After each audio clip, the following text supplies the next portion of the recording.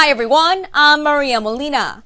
3 members of Pope Francis's family died and another was seriously injured in a car crash in Argentina early Tuesday morning. A truck struck the car of the Pope's nephew, Emmanuel Horacio Bergoglio, on a highway in the central Argentinian city of Cordoba, killing Bergoglio's wife and their 2 children.